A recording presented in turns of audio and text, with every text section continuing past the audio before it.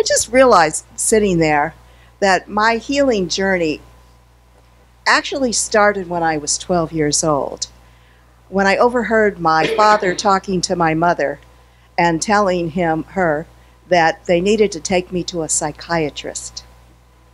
And I was stunned because I thought I was terrific. You know, I didn't think there was anything wrong with me, and I had no idea what they thought was wrong with me. But what I later learned is that my father was covering his butt because he had molested me when I was 5. And I was getting to the age where, you know, I might be remembering that stuff. I might be telling somebody. So if I could be crazy, he could be innocent. And I spent my whole life trying to figure out what was wrong with me. And when I was in my 20s, I started going to therapy. I started with a hypnotherapist, and then I went to primal therapy. Now that's some seriously weird shit. I mean, I gotta tell you. And then I had just years of conventional talk therapy. And I didn't remember what had happened to me until I was in my mid-30s. And I worked with a fellow who was a protege of Milton Erickson's. And he gave me an Ericksonian kind of process to do, that whatever was in my unconscious, it was safe for it to come out. And then I went to Hawaii. And I spent a week in Hawaii on my bed in the fetal position saying, I feel unsafe, somebody's trying to hurt me. When I came home, he gave me another process which was going to tie it all together. And out of that came, I don't know what happened, but I think my father either tried to kill me or rape me. Well, he did both. And I was so happy to learn this because now I knew what was wrong with me.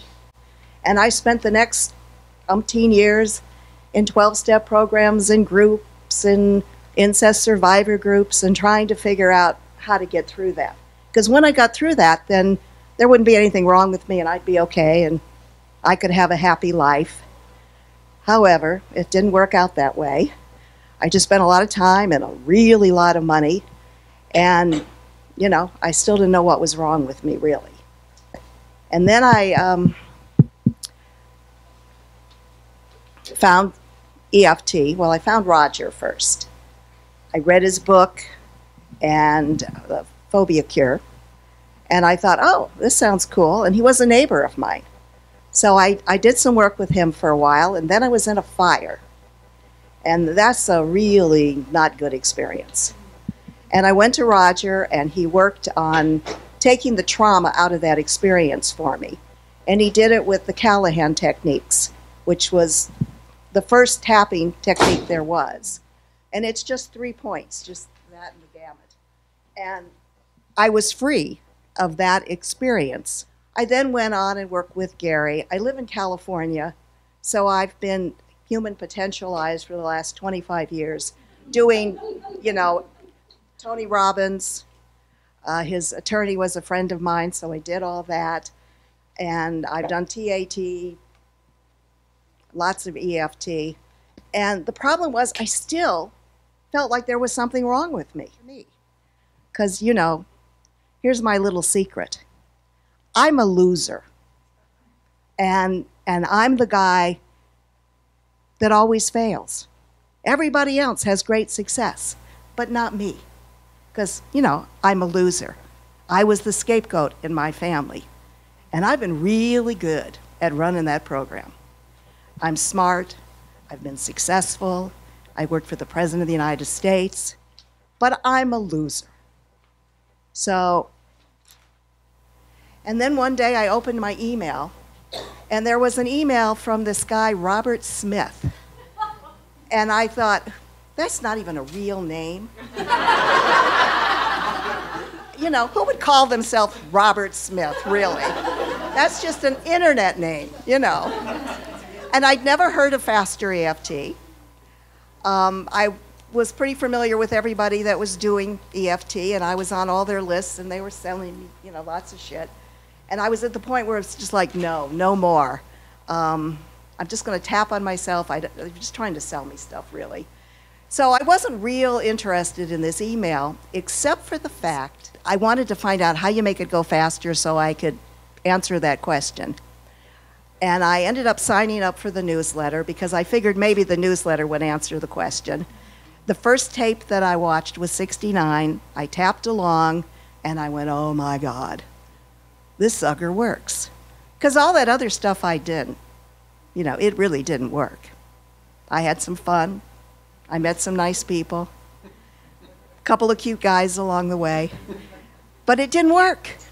But one video with this dude, Robert Smith, and it worked. And I was just blown away. And then I started reading all the stuff, and I found out there's nothing wrong with me. And that blew my mind. It took me a long time to really accept. In fact, it was only pretty much signing up for this class that I said, well, I better let go of that.